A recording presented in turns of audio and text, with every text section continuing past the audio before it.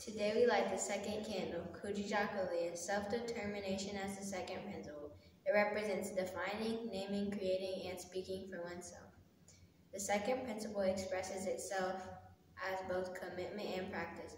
It demands that we as African people define, defend, and develop ourselves instead of allowing or encouraging others to do this. It requires that we recover lost memory and once again shape our world in our own image and interests. And it is a call recovery and speak our own special cultural truth to the world and make our own unique contribution to the forward flow of the human history.